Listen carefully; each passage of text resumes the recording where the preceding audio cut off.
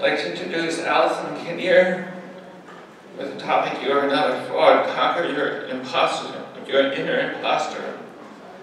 Allison is a mom, a coach, and an entrepreneur who is passionate about helping people turn down the volume on their inner critic and turn up the volume on their inner contender. She knows the journey from fraud to effing amazing well, and she has traveled and studied this terrain for the past 22 years. Allison is the founder and CEO of Voice Her Own, in which she coaches, speaks, and leads people to go from feeling not good enough to finding their voice, worth, and confidence. Please help me welcome Allison.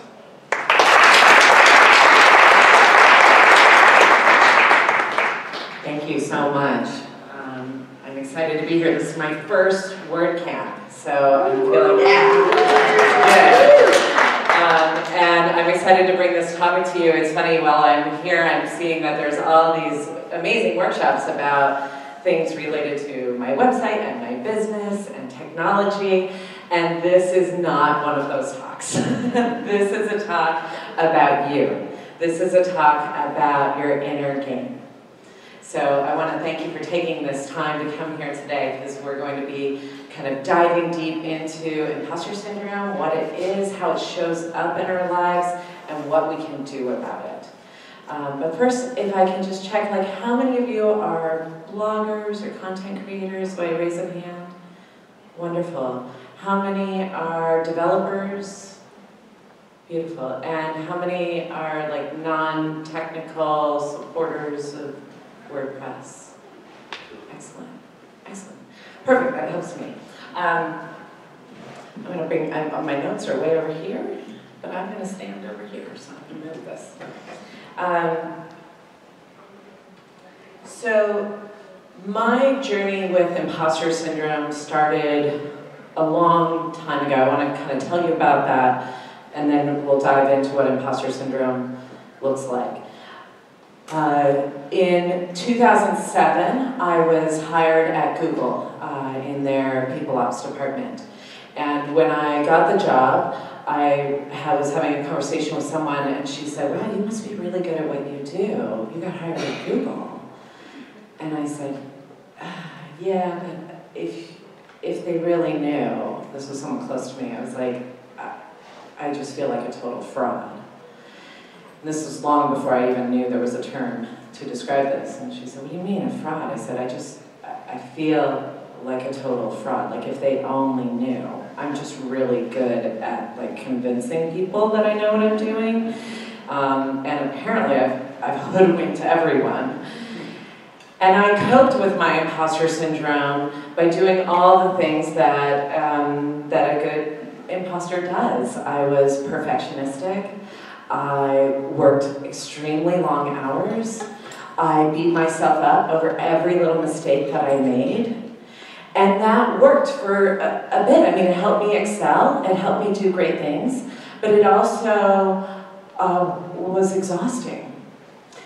And when I started off at Google as an individual contributor, and then within a year I was promoted to a people manager, running a team of 16 people.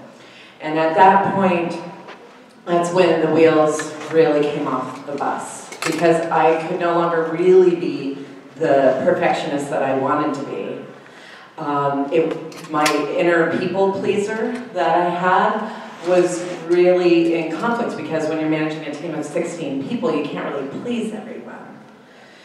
My working hard and long hours really escalated, and I started getting feedback from people from my direct reports that were saying things like I was a micromanager, which really upset my people pleaser side. I was like, wait, how can I be a micromanager and a people pleaser? This is so confusing.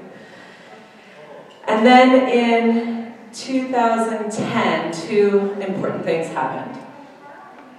One, I became pregnant for the first time with my daughter. And two, I got a new manager who was the physical embodiment of every negative thought I had ever had about myself. she would come in and say things to me like, "You're not pushing it hard enough." And she would say things like, "You just need to work harder and longer hours. You need to be quicker." And she would say things like, "I don't think I don't think this is the right job for you."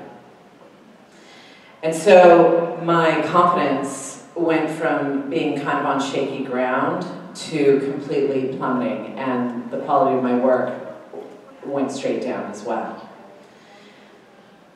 And I remember things got so bad, they got to the point where I actually asked for a demotion. I asked to go back to my individual contributor role and what that would be, what that would mean. And when the word came out, and actually, hold on, I forgot to put this slide up, Google. All these people really seem to have it together, and I still have no idea what's going on. It's a little thing. But when the word came back of what my salary would be, I realized there was no way that a family of 3, my husband had already quit his job to take care of our daughter. We couldn't survive in Silicon Valley on what that salary was. And I remember getting the news. I was in my car. It was the only private place I could find, and I just remember sobbing and taking a moment to just breathe and feel all the feelings that came. You know, the sadness, the helplessness, the rage. And when it came down to it, after I kept breathing, it was just like fear. And I was like, oh, I'm afraid. It's like all those intense feelings just gave way to just being afraid. And I was like, oh, I know how to be afraid. Like, it's just fear. And I remember just like kind of laughing and realizing I had a decision to make. I could either stay in my position as a people manager and try to figure it out, or I could leave and do I don't know what. Because at that point, I felt like I had no worth. I didn't feel like I was good at anything anymore. So I decided to stay. I was like, I am not a quitter. We are going to figure this out. I got to figure this out. And so I leaned on my personal and professional support, and I began to entertain the idea. I was like, gosh, for 35 years, I always thought I was a fraud. And that everything I viewed in my life, I viewed through the lens of I am a fraud. But hitting that rock bottom helped me contemplate a different question, which is, what if I'm not a fraud? What if all the things that the people who know me and love me and see me, them saying, gosh, you really beat yourself up. Do you know how good you are? Like, what if I start to believe that, even a little bit, just a tiny bit? And so, little by little, that's what I started to do. And every time I would take this little baby step towards, what if I'm not a fraud? Suddenly, like, things started opening up and kind of magical things started happening each time I took that step. And things really got interesting because at one point I had a big meeting. There were about 40 people, and I was co-presenting with my colleague Janice. And Janice was just amazing. She had written books. She was somebody everybody loved and respected. She was just like, she was so articulate. I always grew up, my parents and my brother would say like, oh, you just speak your own language, right? You like, it's hard to follow you. So I was always kind of self-conscious about the way I came across to people.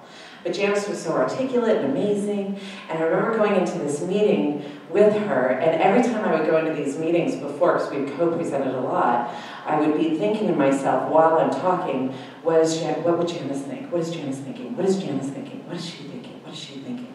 I hope I can be like Janice. I hope I can be like Janice. That's usually what happens. And so that day, I was getting into that headspace. But something inside me, maybe because I had been kind of taking these little baby steps out of you are a fraud and into maybe I'm not, something reared up in me that just said, forget Janice. Although it didn't say forget, it was another F word. Are we all okay with that F word? Are you okay if I dropped some F-bombs? Okay. Because I was like, fuck Janice. Fuck her. Fuck her. Just do you and suffer the consequences later. You say what you need to say and suffer the consequences later. And so I did. I stepped into that meeting, and instead of like, what is Janice thinking, what is Janice thinking, I was just like, no, fuck Janice. I'm just going to speak. And so I did, and I got some pretty hard questions from the group afterwards, and I answered them, and I was able to kind of like keep it together. And then of course, the meeting ends, and Janice is across the room, and she locks eyes with me, and she just beelines it to me, and inside I am like, oh no, what did I say? What did I say? What did I say? What's happening? And at this point, we had been working together for like 5 years. And she came up to me and said, I just want to tell you, I have never heard you talk like that before, and it was amazing. That was beautiful. I've never heard you talk about your work. I've heard you talk about your work a lot of times, but I've never heard you talk about it quite in that way. You got a lot of really hard questions, and you answered them beautifully. Well done. And then she walked away, and I just sat there and went, okay, maybe I'm onto something. And it turns out, 2 years later, after I've been a recovering imposter, I learned there was a name for all of this. Y'all knew the name before you even walked in, right? Impostor Syndrome. So let's talk. Oh, first I want to tell you something. And I need to say, once I started trusting myself, self-trust is the first secret of success. Once I started trusting myself, that is when the promotions started happening again. That's when the recognition started coming. That's when, I will tell you, my team did the best work ever. Happened after I started taking those steps. The quality of my work was good before, but it went so much higher once I was able to kind of take those baby steps into what if I'm not a fraud. And this is the key. Trusting in yourself, trusting in your resiliency. It's interesting, Anil is here, and I was just talking to him last night, and we had this great conversation about fear, and one of the things that he said is that he uses fear as not necessarily something to stop, but it's not to stop him, but something to harness, to propel yourself forward. Because when you're afraid of something, who knows what's on the other side? It could be your passion. It could be a positive step in a new habit, a new way of life. So we can harness our fears and propel us forward, or we can get stopped and shut ourselves down. And my hope for you is that you're able to make like a 1 degree shift, just a 1 degree shift to help you go from heading towards self-critic island to heading towards the country of confidence, because there's so much great things around confidence. And if we can make that 1 degree shift, then and sustain it over time, it can really take you to a great place. Oh, and because it's 4:30 in the afternoon, anybody a little tired or on overload? Yeah, okay. So let me tell you 2 things I like to tell people when I'm speaking. One is, and this is great for anyone who is really critical of themselves. I have a mentor who said, instead of saying, it's really easy to say things like, you make a mistake and you go, I'm so stupid, right? Anybody say that to themselves? I'm so stupid? Yeah. So instead of saying that, he's like, what if you change that? Just say, I'm so sexy. I'm so sexy. You make a mistake, I'm so sexy. Right? It's silly. It's silly. And chances are I'm going to be sexy today. So if I am, you feel free to tell me. I'm okay with that. The second thing that I love doing with groups, especially when energy is starting to become a schlump, is sometimes I just like for people to give each other a little high five, a little, get our physical bodies engaged, and I might ask you to do that. So actually I'm going to ask you right now. I want you to turn to someone, give them a high five, and say, I'm so sexy.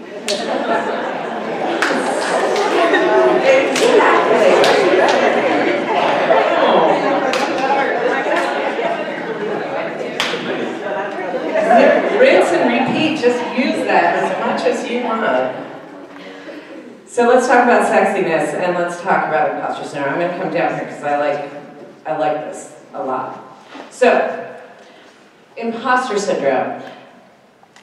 Well, the thing about imposter syndrome is that imposter syndrome impacts, oh, I'm sexy right now, I want to be in two places at once, and I can't. Imposter syndrome affects high-achieving people. It affects people who are highly skilled, but have a perception of themselves that they are actually lowly skilled, right? Like that's their perception. So you actually, maybe, that's why it affects people in tech. It affects people, professors at universities. It affects people who are really high achieving, but inside, they feel like they're going to be found out as a fraud. They think, it's just luck. Oh, I'm just really nice and people like me. This was all just a fluke. It was just, it just kind of happened that I got this amazing job. There are people who are at upper levels in executive teams in large companies who are thinking, I'm just here because it's a fluke. And when you ask, well, does your team just hire nice people? And they're like, no, they're really rigorous. I'm like, okay. So we have a high ability, right? We have high ability. So our actual ability is quite high, but our perceived ability, our perception of our ability is quite low. This is different than the, Dunning-Kruger effect. Anybody heard of the Dunning-Kruger? Raise your hand if you've heard of the Dunning-Kruger effect. Dunning-Kruger effect is the opposite. Dunning-Kruger effect is when your actual ability is quite low, but your perception of your ability is high. So I think about this like when, American Idol, when they would be like, are you going to be the next American Idol? Oh, yes, I am. And they're all pumped up, and then they step up, and they're like, whoa. It's like, no. This is somebody who has a low ability, but their perception of themselves is quite escalated. And the biggest fear for most imposters is that they are really afraid of being falling into that Dunning-Kruger effect. And so they do everything possible to keep their perception of themselves low. And I love this quote. So, Dunning-Kruger effect, a wise man never knows all, only fools know everything. And imposter syndrome, Mike Myers, he did Austin Powers, Wayne's World, writer, director, comedian. At any time, I still expect the no talent police will come and arrest me. That's what imposter syndrome sounds like. It sounds like somebody's going to come at any point and take this away from me because it was all luck anyway. And the interesting thing is, ooh, I'm coming down again. I've got one more sexy. So here's the thing. What we want to do is we want to bring this blue line up to this kind of gray area so that our perception of our abilities matches our actual abilities.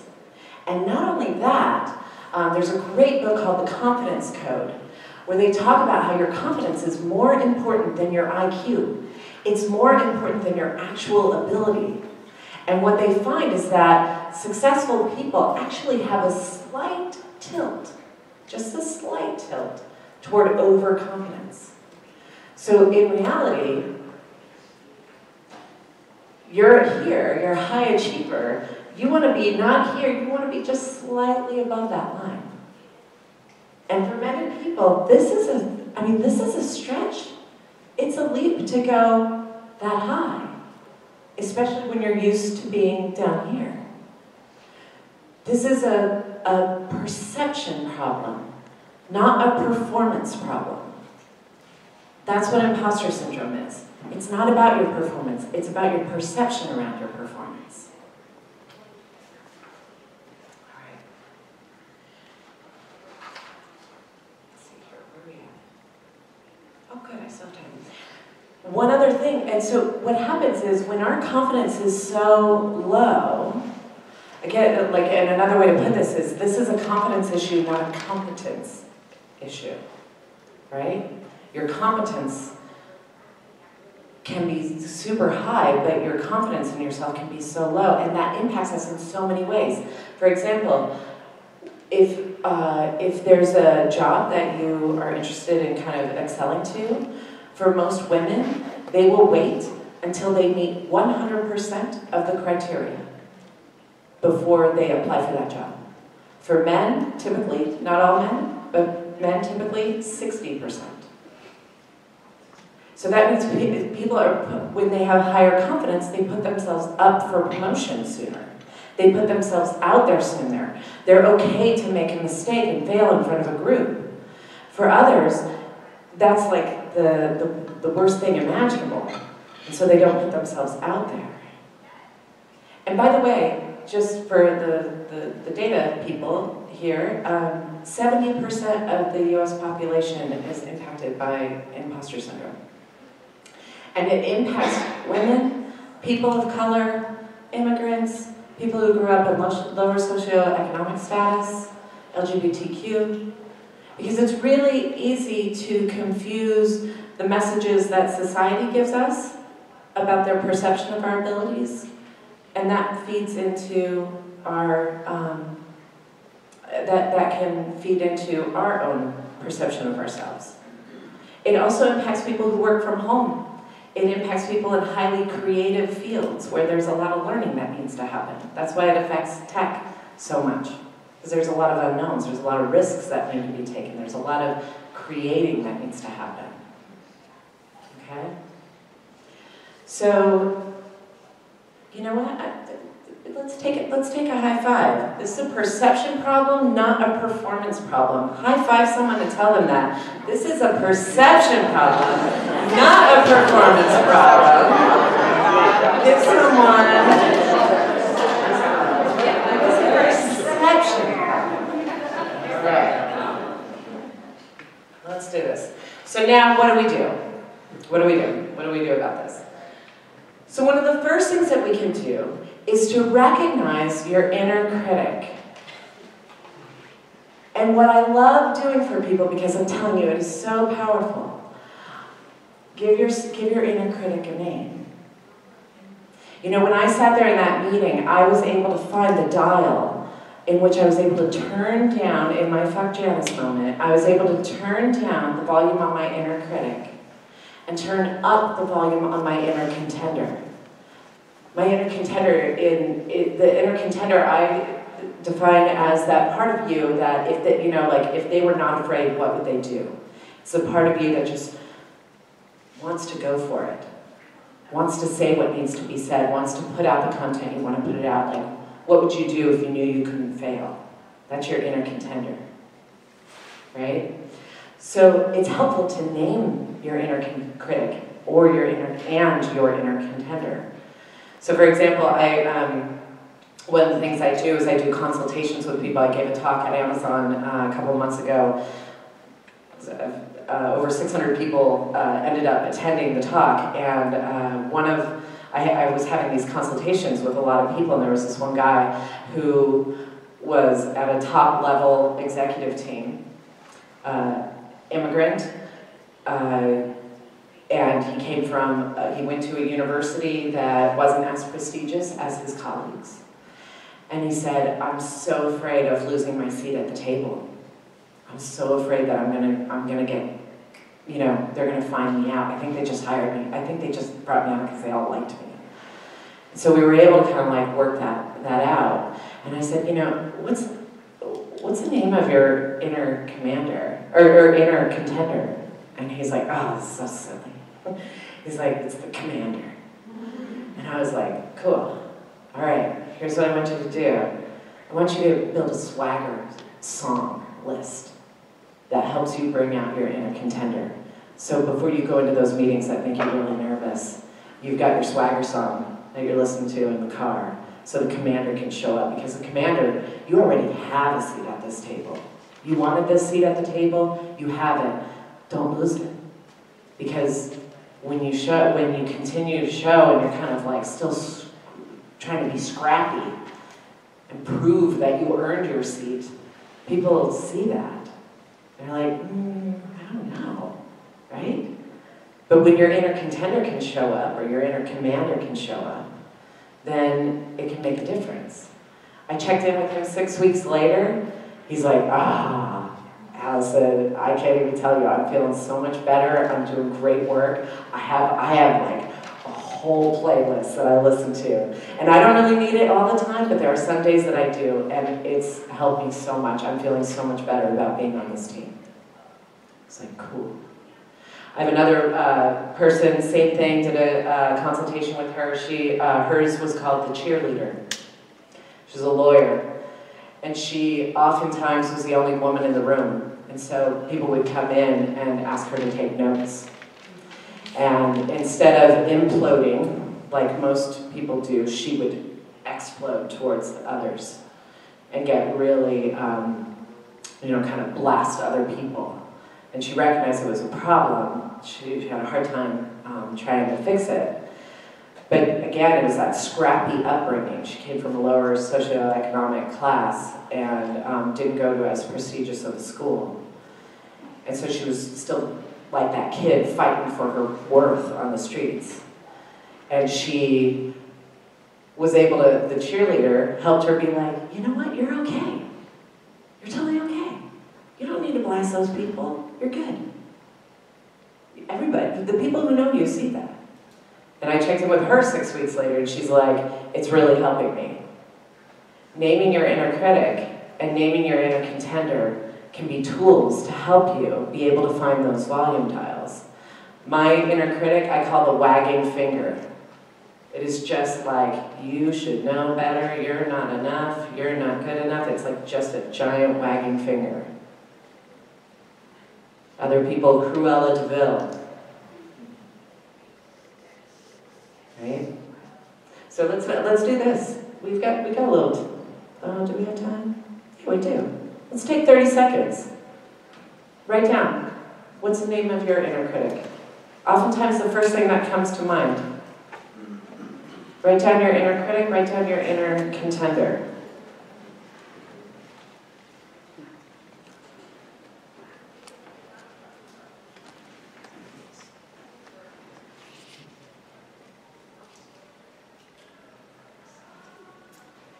And anybody got one that they feel brave enough? Yeah. Just tell my friend. My inner critic, I named my inner critic Steve a while ago. Steve. He looks just like Steve Buscemi. He's a character played by Steve Buscemi. He's not Steve Buscemi, yes. And he gives me really bad advice, like you should just go back to bed and pull the covers over your head. And I say, shut up, Steve. I love it. I love it. Steve Buscemi, he has a great inner critic. I can just see him all kind of wiry and, strung out. That's awesome. Thank you. One other thing I like to do, again, in my workshops, let's give this guy a whoosh from your heart. This is just like a thank you. It's like a positive energy. Ready? 1, 2, 3, and whoosh. Yeah. Get a little wooey for you guys. Anybody else? Yeah. My inner critic, actually I came up with this inner critic like 10 years ago as just like in the blog entry. Internal Asian mom. Internal Asian mom. Oh, fantastic. Yeah, high standards, Oh yeah. highly critical. Yeah, excellent. Let's give a little whoosh here. 1, 2, 3, and a whoosh. Thank you.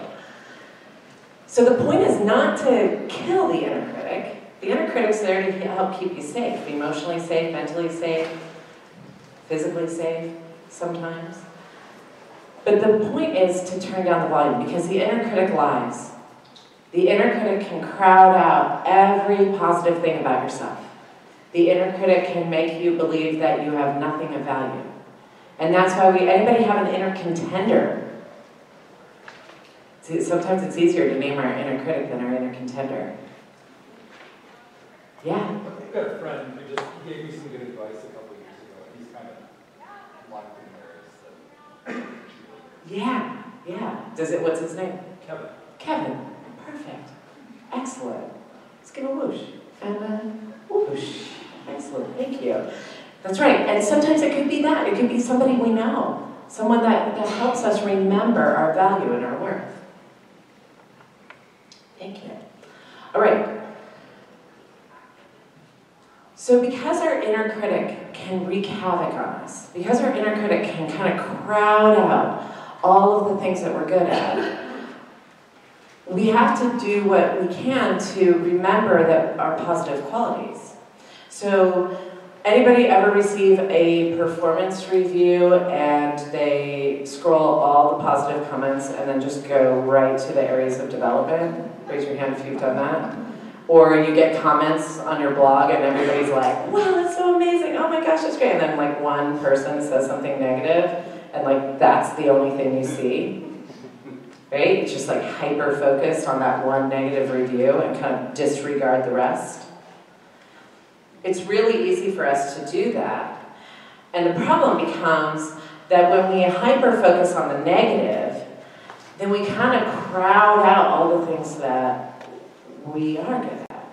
And it keeps that perception of ourselves really low. I used to, when I would give talks, I would give talks to a room and I would see, 50 people like leaning in, and I would see one person kind of like checked out. And I would speak only to that person. I would be like, you, I'm focusing right on you. I'm gonna flip you. I'm gonna turn you. You're gonna love me, man. And it never really helped. I was like ignoring all the other people that were like smiling and nodding along. And now I've learned that I don't need to pay attention to the checked out person. I need to lean into the people that are actually with me, the people that are actually hanging on with me. We need to lean into those positive comments because there's not just to inflate our ego, but to help remind us why we're here doing this work in the first place, to help remind us of our worth, to not let our inner critic wreak havoc. So one thing that I actually encourage people to do sometimes is to make a brag list. Try it one day. Brag about yourself. Like unfiltered bragging. The coolest thing that you have ever done in your entire life. I can make my tongue into a taco, like you could, the most minuscule thing. I'm really good at making barnyard animal sounds, or I am an amazing writer, or I am an amazing coder, or I am an amazing whatever. We sometimes need to remind ourselves of that. Because it helps us be able to see all of ourselves and not lose track of ourselves. And it also helps propel us for those times when we are afraid and we think, I can't put this out there. I can't have that hard conversation. It helps push us through that. Make sense?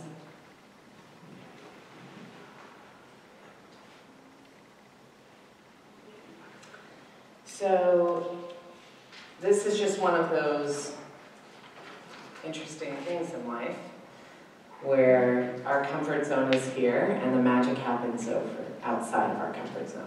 We all kind of know this, right? And for those of you who are bloggers or who are creating content or have created your own business, we have a lot of practice in being outside our comfort zone. Yes, like we practice that on a daily basis. And one of the things that, I heard a talk earlier, Michelle, she received a question from the audience where somebody said, what would you, if you were to go back in time to when you first started being a blogger, what do you wish you knew then that you know now? And she said, I wish I wasn't afraid. I wish I wasn't afraid to ask for help. This is, when we are afraid, our inner critic is running amok. When we are not reaching out, our inner critic is usually running amok. So we have to interrupt the pattern. We have to interrupt that inner critic and say, oh, I hear you. I hear you, Steve. I need Kevin to come in now. I hear you, internal Asian mom. And now I need whoever to come back. I need somebody, I hear the fear. I hear it. And usually fear, anybody experience this where your fear, the thing you're most afraid of, once you actually do it, it leads you to that next level that you've been dying to get to in the first place? Raise your hand if you've had that happen. the thing you're most afraid of, then suddenly you do it, and then suddenly it's like, oh my gosh, this is what I've been wanting all along. Our fear is not necessarily something that should stop us in our track. It's kind of an indication that there's some gold on the other side. There's this great quote from Joseph Campbell. It says, "The cave you fear to enter holds the treasure that you seek." The cave you fear to enter holds the treasure that you seek. That fear is just a feeling of like, you're about to change. You're about to grow in a big way. You're about to take that next step and go to that next level. That's why my best work happened after. You know what I mean? It's like after I was like, oh, I'm just afraid. Okay, I can work through fear. Let's move through this fear. Let's step into all the things I am good at. Let's feel the fear. Let's do it anyway. And this isn't about fake it. You know, some people say, fake it till you make it. And that's true to a certain extent. I'm not a big fan of faking things. I prefer to be just me. But what faking it does is faking it gives you that little oomph to like take the risk, to be a little bit more bold, to take that next step. And so we have to interrupt our fear patterns to help us take those next steps. Good. So let's see here.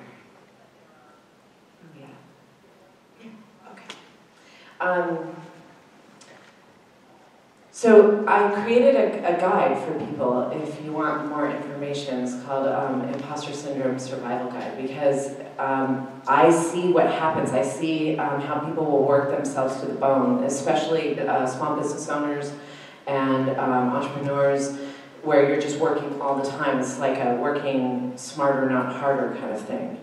Imposter syndrome will make you work harder all the time, and it will stop you from working smarter. It'll stop you from taking care of yourself so that you can do the great work. Imposter syndrome, I see how much it stops people in their fears from actually growing their business, from making the calls or writing the content that they really want to write, but then they are worried about what other people will think, those kinds of things. I see that. I have a front row seat of that because my clients are, most of them, entrepreneurs, business owners, or executives. And I see them stopping themselves a lot. But I also see what happens when they break through. And I also see them growing their businesses a lot more. I see them getting more clients. I see them having the hard conversations, and then suddenly everything changes for the better because they did. And so if anyone is interested in that, I actually have one other thing. After if you do the guide, there's an opportunity for a consultation with me, and you can do it for free if you just type Word into the consultation thing. So that I just want to offer that to you because it's important to me. I see all of the people in WordCamp as being really doing things to change the world for a better place, and to me that's it's just important because I know magical things happen when people are stepping into their inner contender and not their inner critic. So that's a gift that I just want to offer. That being said, my hope for all of you is that you make whatever shift you can to interrupt the inner critic in you and help you step into the inner contender. You don't have to be exhausted, flattened people. You can do amazing work and also take care of yourself. You can do amazing work and dance with people's concerns and reflections of you. And my hope is that you do that. And you take whatever steps you need to take so that you can show up in the world in a big way. That's what I have in terms of content. Any questions? Okay.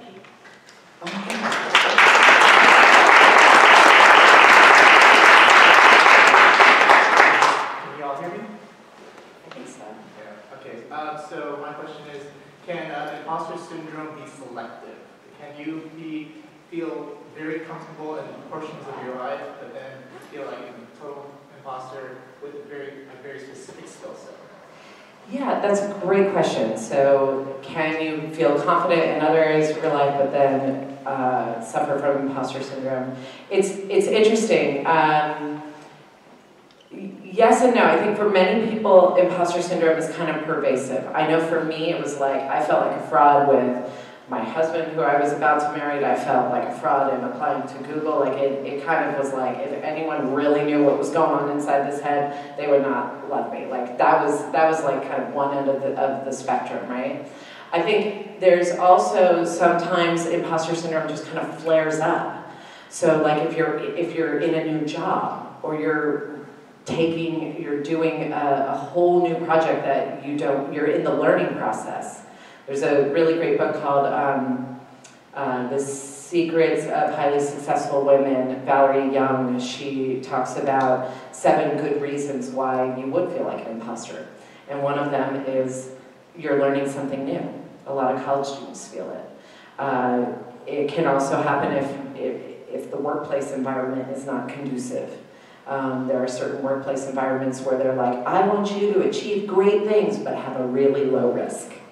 Like take really low risk. That is just a pressure cooker of imposter syndrome. Like it's a breeding grounds for that. So I think it can happen, and part of it is to kind of tease out why. Why is it happening in this particular area? Is it because I'm learning new things? Is it because I'm having to show up in a bigger way? Is it because I'm having to have more difficult conversations? Is it because of the environment? Is it because I'm the only woman in the room, the only person of color in the room, the only whatever in the room? Like sometimes those are factors that can feed into it as well. Does that help? Yeah. Okay. Any other questions?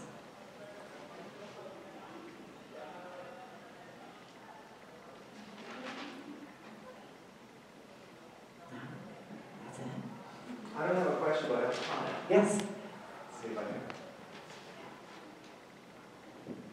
Yeah. It kind of works. I'll come over here. I have classic exactly what you're talking about. And one thing that helped me overcome it, I've always wanted to present at one of these conferences. But I always thought, oh, I don't know anything. I don't know, I can't present about Node.js because I don't know Node.js. I can't present about React because I don't know React. I like time and again, I'd be like, I'd really like to present, but I don't know anything. And it sounds kind of stupid, but at one point I thought, well, you know, why don't I present on something I actually know about? And I did, and it worked. It was quite a leap for me to do, but I was like, you know, I actually do know something. And it went, you know, it was at the Pacific Northwest Drupal Summit last year, and it went really well. But, you know, it took me years to finally, you know, decide that I did know something that was worth presenting about. So. Yeah, thank you for that. Thank you.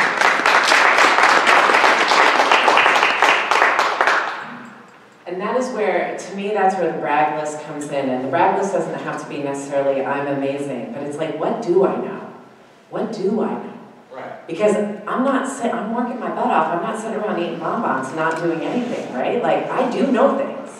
Everyone in this room knows things. And sometimes we need to remind ourselves of that. Because if you do have the goal of presenting, then you can find those things that you do know and talk about it instead of shitting on yourself. You know, like when you're, well, you should know this or you should know that. It's not always helpful when we shit on ourselves. Yeah. Any other questions? Or comments? Yeah.